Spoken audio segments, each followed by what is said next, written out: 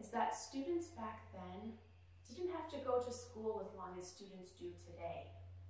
If you were at least 9, 10 years old, had completed grade 3, you didn't have to go to school anymore. Can you imagine that, being done with school? No more school ever after 3rd grade?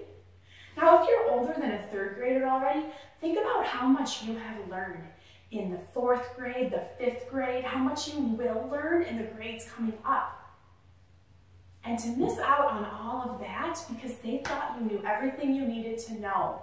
Well, back then in the late 1800s and the early 1900s, if you were a farm kid and you had already completed 3rd grade, so you knew some writing and you knew how to read and you knew some math, and you had some science skills, they really needed you on the farm to help put the crop in the field, to help get the crop out, maybe to help take care of your younger siblings who weren't in school yet, to help with the garden, to take care of the animals. There was a lot of work to be done on the farm.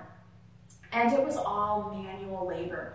That meant you had to do it all physically with your hands, with your body. There was really hardly any automation to make things easier. So you could be done with all of your schooling ever if you were in 3rd grade.